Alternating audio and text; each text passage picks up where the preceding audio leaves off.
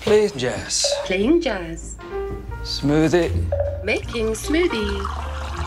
Calendar. No meetings today. Remember, dentist at 9:30. Fire off. Fire off. Open door. Door open. And we're gonna do one more. Oh yeah. Open door. Wrong voice command. Open door. Wrong voice command. Open. Open door. Repeat that. Open door. I didn't understand that. Hey! Open door! Play on the floor. Get over the floor! Open the door! Wrong voice command. Error. Hey, William. Good rock? Open door. Open door.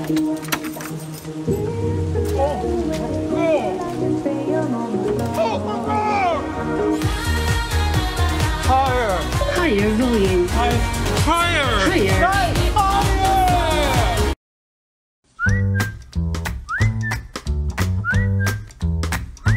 你搁这蛐蛐啥嘞？暖暖的。你这俩妈快点！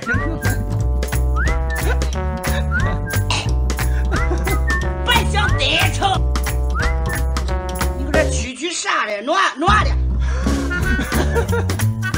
你这俩妈快点！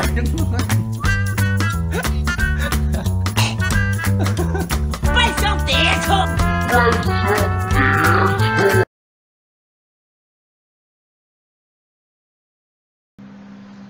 Did you guys have a good laugh?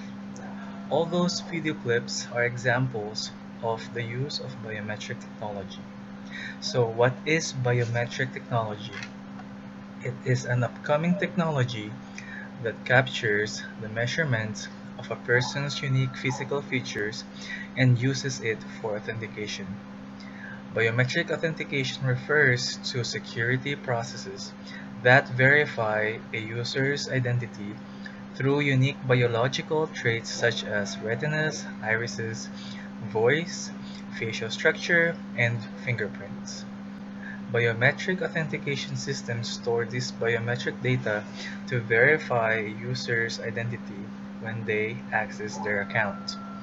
And the use of biometric technology is now becoming widely used by many consumers, businesses, and by the government. There are two main types of biometrics: physiological and behavioral. Physiological, also known as physical biometrics, analyze data such as facial features, eye structures, finger parameters, palm topography, hand structure, vein pattern, thermal signature, and many more.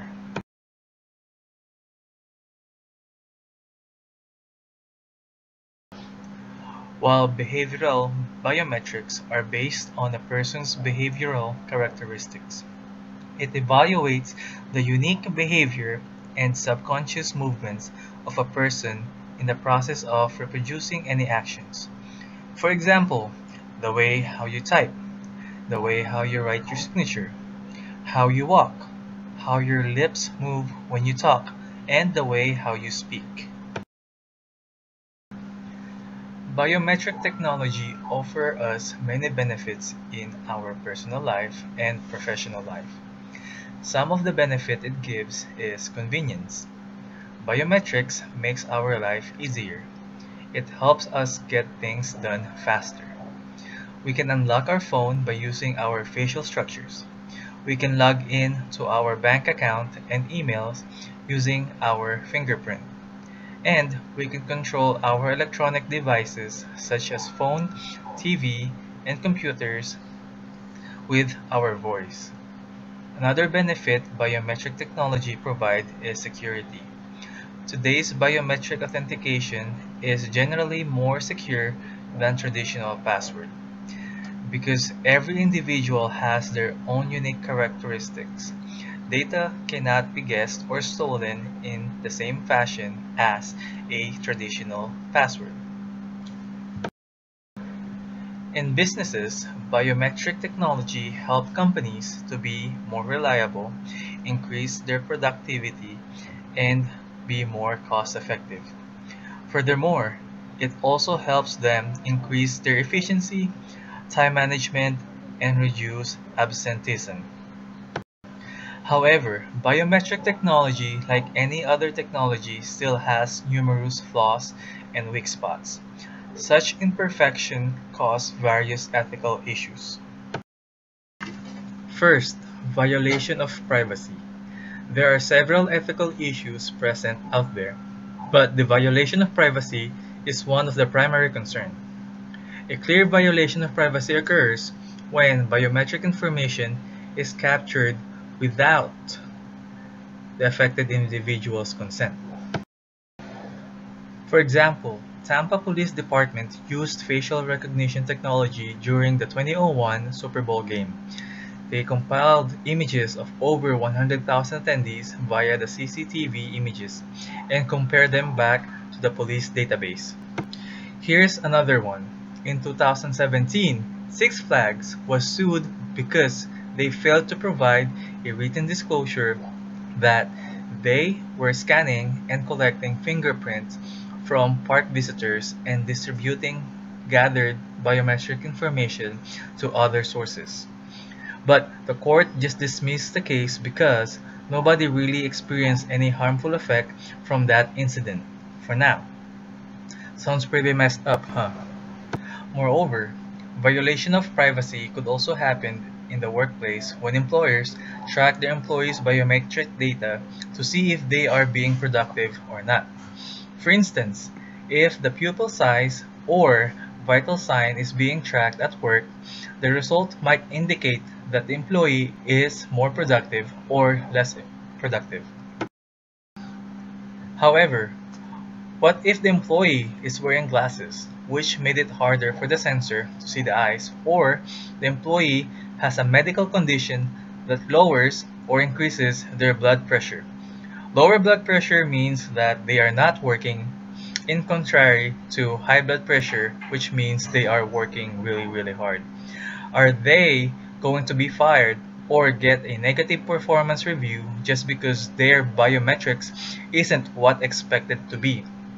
I think that's a big issue. Second, accessibility. How will the population with disabilities be enrolled or authenticate in biometric database? People with just one hand, no iris or retina, no fingers, burnt fingerprints, mute, and people in general who lack physical features in need of using biometric facility may suffer discrimination and unnecessary delays in biometric system. Third, racial bias. A study organized by the US government in 2002 showed that identification rate for male were 6 to 9% higher than females, and recognition rate for older people were higher than younger people.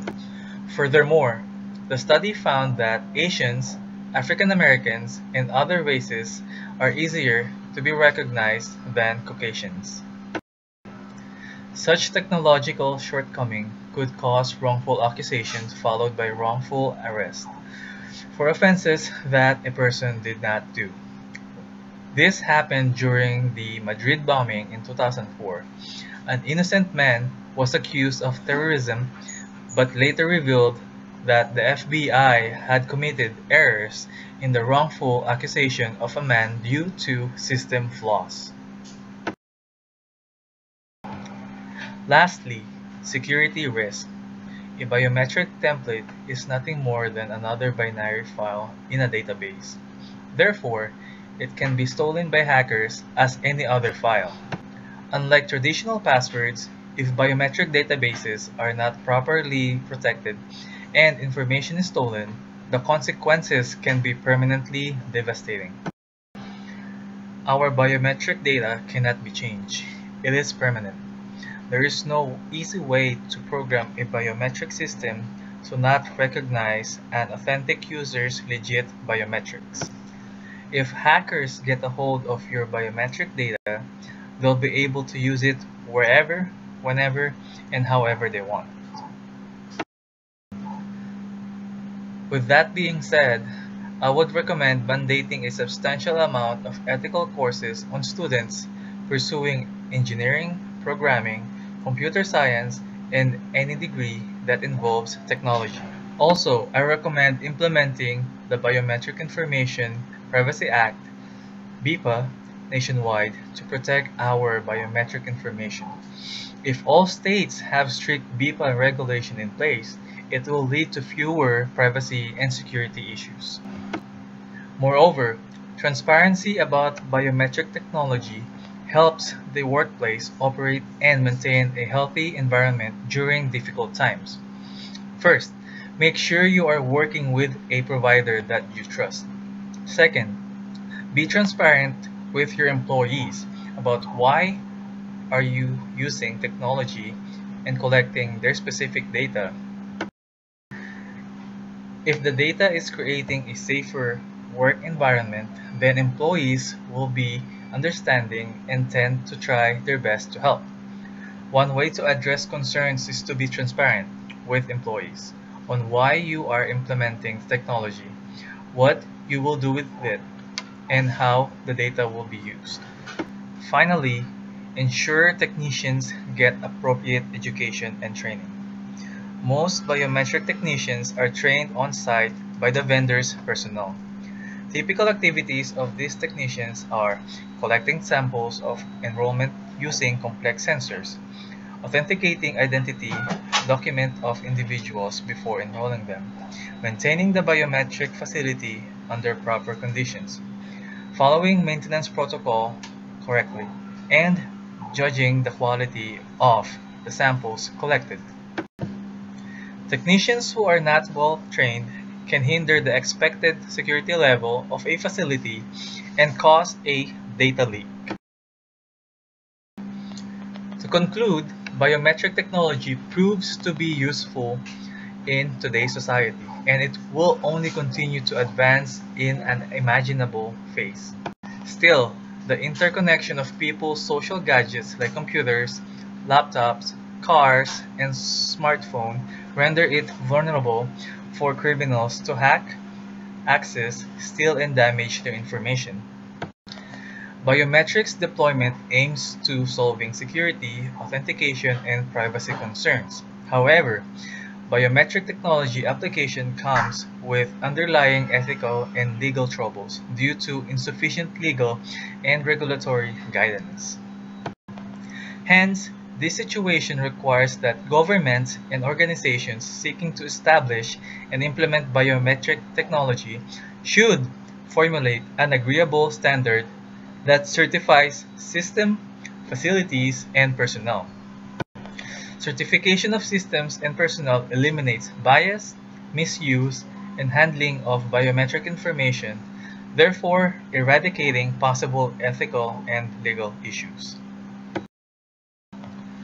Before I end my presentation, I'd like to show you one more video that encompasses the worst ethical issue in the history of mankind. Please enjoy.